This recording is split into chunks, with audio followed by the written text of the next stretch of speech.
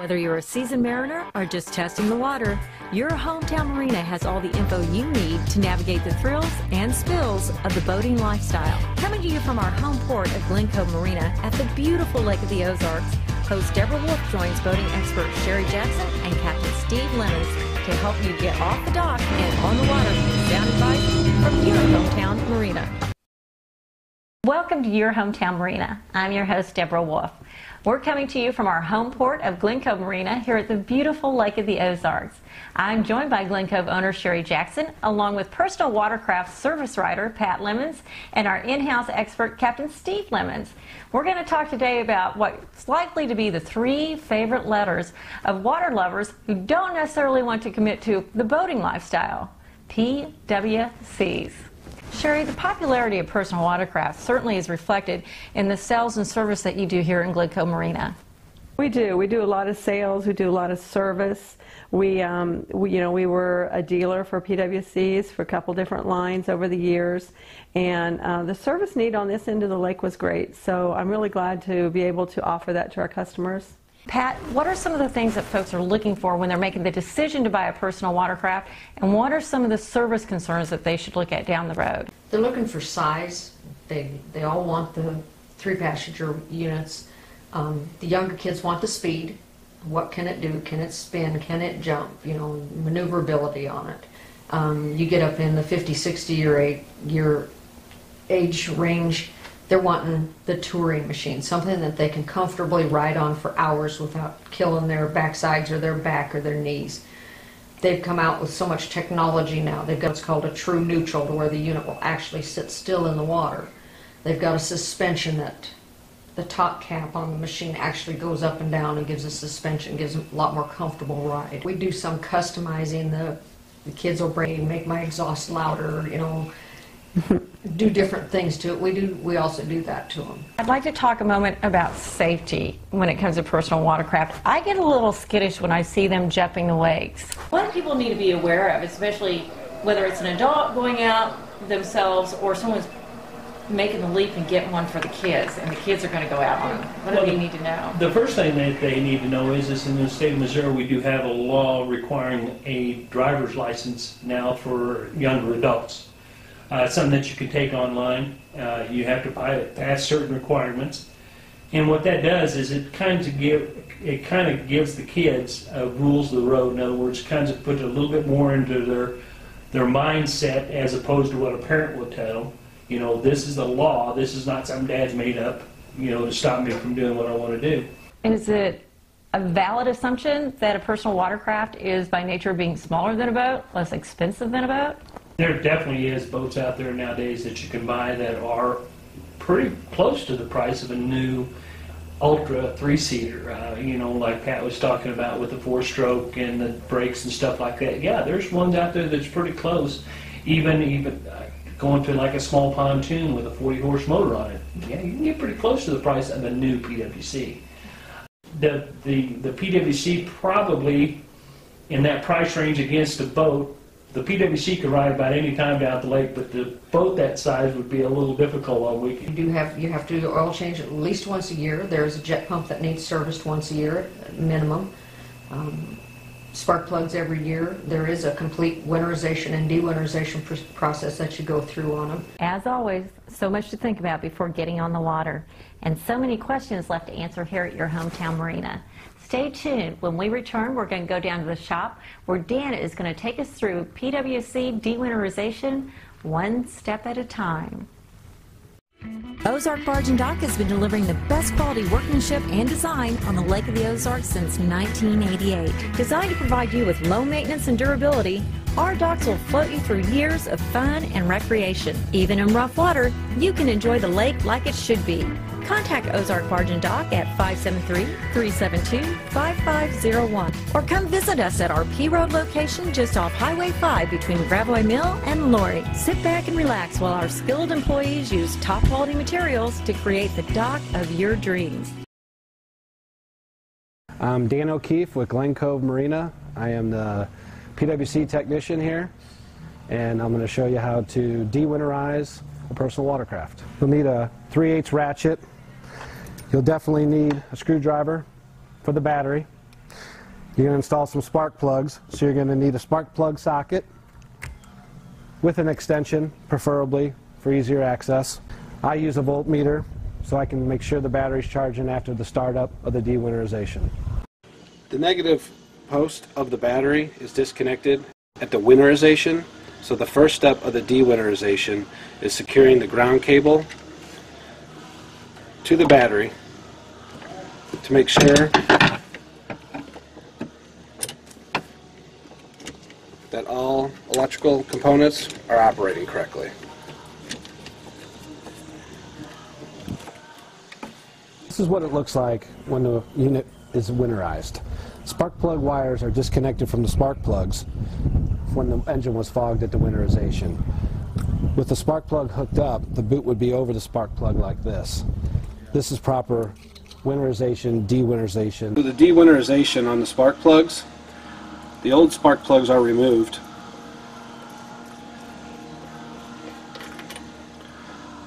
And new spark plugs are installed. At the dewinterization, you want to start up to burn all the fogging oil out of the cylinders that you installed at the winterization. A fogging oil is an oil that is made to stick to metal to prevent rust when sitting for a long period of time. So we take a can of aerosol fogging oil, we spray it into the throttle bodies, and we also spray it inside the spark plug location. That will get the fogging oil inside the whole entire engine, so the whole period of time it's sitting in winter, it is not rusty. Start with putting the lanyard on the desk post. This will activate the gauges, let you know if there's anything wrong with the unit.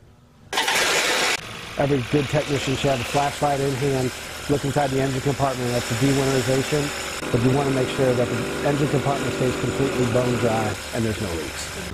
It's always wise to not run a boat out of the water. The personal watercraft, you can with the garden hose attachment fitting in the back of each personal watercraft. If there's the engine running on a garden hose, it has a time of about 8 to 10 minutes of run time on the garden hose. After that, damage can occur. With checking the fluids, that's the last and final step of the dewinterization process. You always want to make sure that the oil level is full. If there is any antifreeze in the personal watercraft, you want to make sure the antifreeze is at the hot stage and actually the full hot stage. With the dewinterization of a two-stroke, you have an oil tank. That oil tank needs to be filled because that oil is burnt through the system. On a four-stroke personal watercraft, you actually have to change the oil and you have to keep a moderate oil level. With a two-stroke watercraft, the gauge will indicate when the oil level drops to a certain level, which is low, and then you'll have to refill it. With the four-stroke watercraft, you have to check the dipstick, remove the dipstick, and check the level with it warm. Stay tuned to Your Hometown Marina. When we return, we're going to see how Dan uses his tools of the trade to pick up the pace on his days off. Good. Polylift boat lifts. Your boat is a major investment. Make sure it sits on a polylift. When you need a boat lift to raise your boat out of the water, choose the one voted best boat lift at the lake. Choose Polylift. Any size, built with the best quality construction, a lifetime warranty on the tanks, and the service to stand behind it. We don't just build boat lifts, we build Polylifts. We don't just build boat lifts, we build polylifts. Welcome back to Your Hometown Marina. I'm Deborah Wolfe, and I am joined by Glencove Marina Chief Personal Watercraft Technician, Dan O'Keefe. Dan, we've looked at how to dewinterize these incredible machines, but you take it to a whole new level on your days off. You actually race personal watercraft. Yes. Yes, I've been racing since 1991. 1992 is when I started, and it's escalated to many world titles and many national titles. It's a bit of joy. You play that down so much, it's escalated to many world titles and national titles. That's rather impressive. How huge is the sport at this time? It's growing every year. The developments of the four-stroke watercraft have really made it grow. I think 2004 is when the high-performance four-stroke watercraft came out, and it just opened up a whole new arena for other people, and we just saw it take off from there. Yeah, upping the power, that means upping the speed. So let's talk about what speeds do you reach on this particular watercraft? 100 miles an hour, over 100 miles an hour. It's one of the dangerous parts of the racing. Brings a lot of spectators to each event to watch. Watch the spills and the crashes, of course. So it's like hockey. People... Yes, yeah, exactly. That's a perfect way to put it. And it's acceleration, how fast it gets to 100. That is really the main focus on drag racing, which is what I really am heavily into in the racing department. So were you amazed yourself when they first came out with the 4-stroke? Were you even amazed at just how fast these can go? That's a very, very good question. We had some very high dollar 2-strokes where you couldn't use the forced induction, and we had put in years of experience into these 2-strokes. The 4-stroke right out of the crate stock beat our 2-stroke. So that's when it really got everybody's attention, and you could tell what kind of power these 4-strokes can make. That's pretty breathtaking, and watching it's pretty breathtaking as well. Yeah. You have a young son. Yes. So when he says, "Dad, I want to race," what are you going to tell him?